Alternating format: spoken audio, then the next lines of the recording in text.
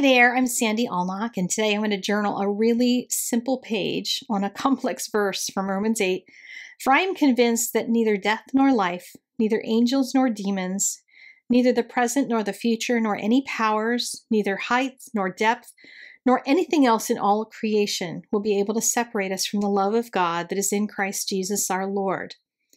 Very complex and deep verse. And I'm going to do one of the simplest pages I think I've ever done for this one, but God guided every step of it.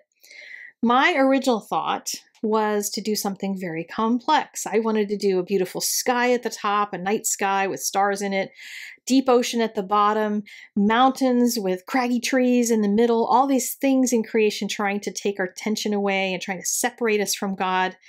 And yet, He still shines through, and I tried it over and over and over again in the Bible Journaling Made Simple workbook. And that book is printed on Bible paper, so I practice a lot in that before I sit down to do it in my Bible quite often.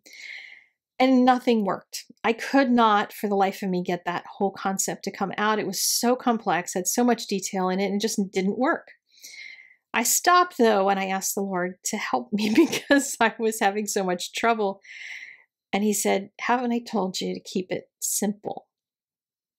And so I went back to the drawing board and thought simply what to do. And God just showed me making simple strips of color, just swashes of color and letting them run into each other.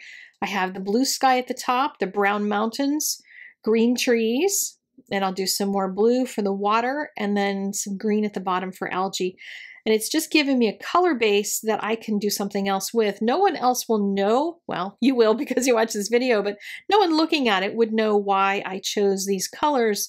And you might think, well, why don't you pick something happier? But these colors illustrated that idea in my head, and they will always be a reminder that I had this complex vision for how I could illustrate this, and that God simplified it.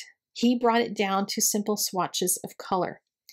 So after it was all dried, I was getting ready to write the verse, and I was going to put it on this vellum paper. You can do it on tracing paper as well, just so I could make sure all the words stayed in the right place and I had room for everything. And what happened was I was listening to another YouTube channel. It's called People and Songs. They do a lot of worship music there, and they've done this thing lately they call the Linger Room. They have a number of Linger Room videos in which they have a camera and some instruments, and various members of their team come in and out of this room for hours and hours and just worship. They read scripture, they just praise the Lord and speak truth, and it's quite amazing. And as I was listening to that and working on this whole thing at the same time, a song came on there that I thought was perfect for Romans 8:38 and 39. And that is, your love never fails, it never gives up.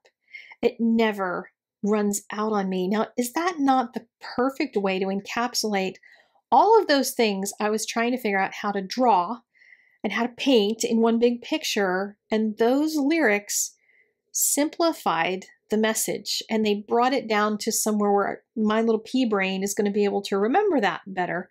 Sometimes the thought of heights and depths can get very heady, and these lyrics make it very personal for me. His love never gives up. It never runs out on me. And I took another portion from the song as well. In death, in life, I'm confident, I'm covered by the power of your great love. And this together just seemed to work perfectly. The letters fit in the right spots. It was like God orchestrated this. Do you think maybe this was his idea? This will always be one of my favorite pages for that reason. It came from him. It was not something I conjured up, because what I conjured up wasn't working. So if you ever get to that point, stop and ask him, what is it that he's trying to say to you? And don't make it more complex than it needs to be. Let him do the thinking and the pondering, because he'll come up with better ideas than you ever could. This may not be my most popular page ever because it's not fancy, but it means a lot to me because of what I went through in creating it and what God spoke to me. So I hope that you have those same kind of experiences when you read the Word, and try to create based on it. Listen to God and focus on what He's saying. Have a great week, and I will see you again next Sunday with another video. Bye-bye.